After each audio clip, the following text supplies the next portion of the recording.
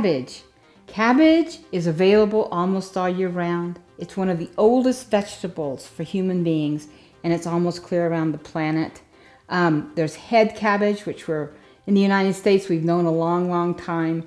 They come in red and purple and green. And then there's Napa cabbage, which was used a lot in the Asian cooking, still is, along with bok choy, which has dark green leaves. Napa cabbage has the light green leaves.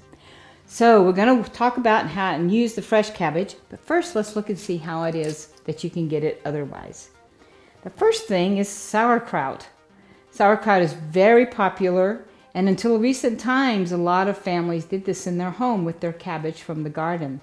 And it's just fermented cabbage. It usually takes about 2 weeks to make or so. And then you can get the bok choy and the Napa cabbage frozen, especially in this one, like it's chow mein, and it's an Asian dish. And then there's other dishes. I mean, there's lots of different frozen ones, so read the labels if you want to have some cabbage in them. Now, the cabbage is related to kale and collards and the Brussels sprouts and the other cabbages. So we're going to talk about what to do with these that we have that are fresh. So let's start with the head cabbage, since that's the most popular one here in the United States. Now, when you get one, the thing you really want to have is one that has tight leaves. You notice this one doesn't. And I bought this so I could show you. Now, it wasn't bad that it's not tight, and at least it was together. It's come looser since I bought it. But you just want to take these off. If there's a lot of them, if it wasn't just, see, after that it's very nicely smooth.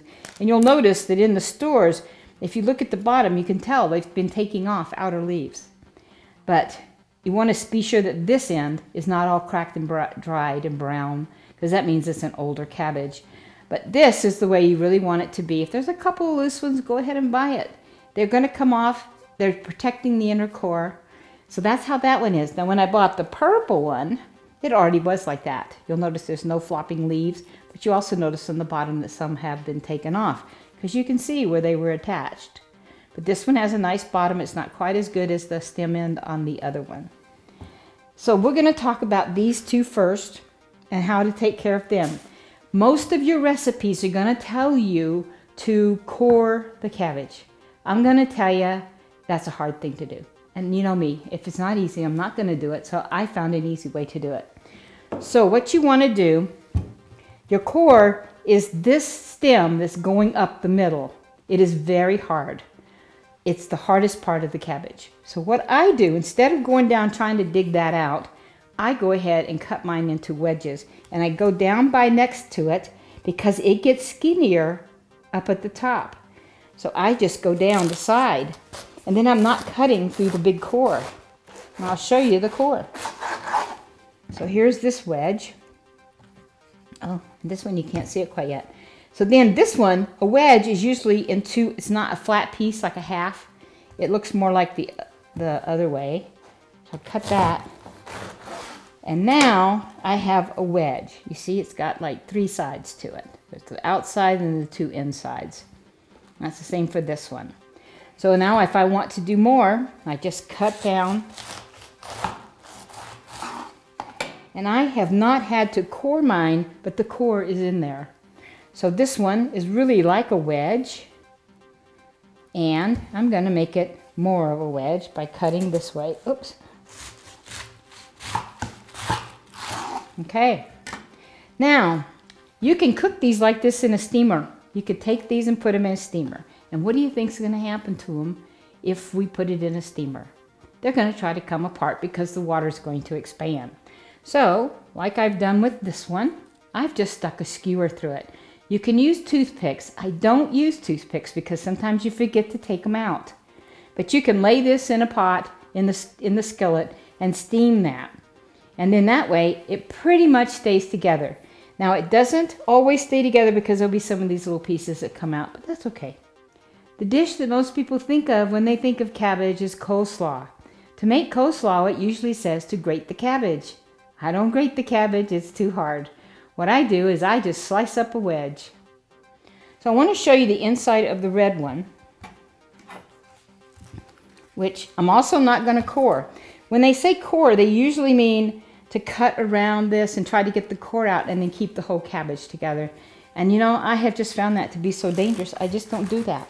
So I just cut down the side of the stem for my first one. Oh, this one is really tightly packed. Look at that. I could tell by the way it cut. Isn't that gorgeous?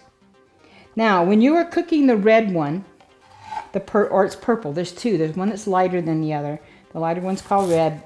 I think this is the purple one because it is really dark. So you do the same thing. You can make it into cores, into wedges. The thing you want to remember though is that this color is going to come out as it steams.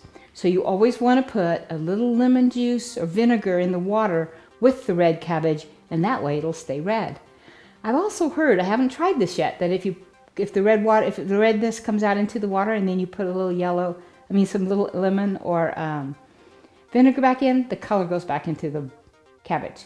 I'm not so sure that works, but I've heard that it's true. Could work, it's all chemistry. Okay, so now let's look at the Napa cabbage, which is different than the others because it's not into the shape of a head, as you can tell. It looks a lot like, well, maybe like fat celery or something. But they come off. It's the same thing. You don't want to get one that has floppy outer leaves. You can peel off these leaves and use them. The one thing about this kind of cabbage is it is more likely to have dirt inside. You do need to wash each one of the leaves as you take it off. But I wanted to show you how easy it would be if you put these in.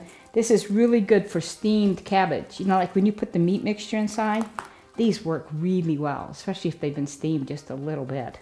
Some of them have to be and some don't. But that's the main difference. This comes off as leaves and you have to peel them off. And you'll notice that every one of them has a little dirt in the layers. So that's the difference. Now, the taste is different. This one is a lighter, the Napa cabbage has a lighter taste than the head cabbages. The head cabbages are real cabbagey. And if you don't like that flavor, you may not like it.